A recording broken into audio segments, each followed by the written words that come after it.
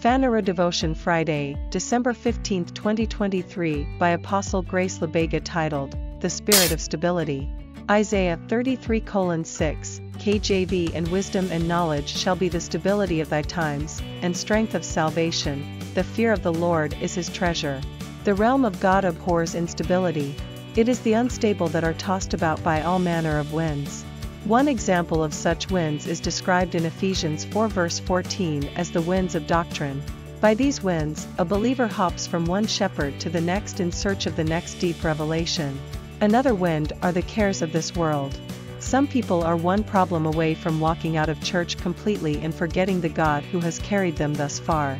You cannot make progress in life if you are unstable, because the spirit of stability is the guarantee of progress in your life.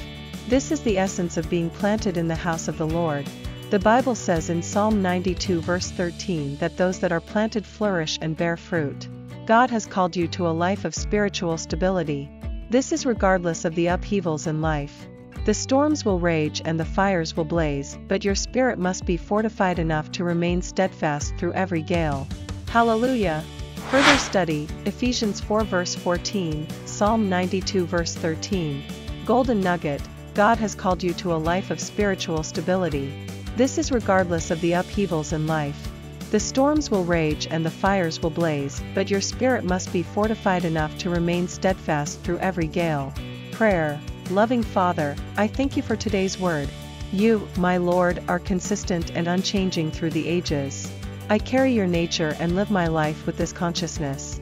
The only winds that can carry me are those of your Spirit, because I am grounded in you. In Jesus' name, amen.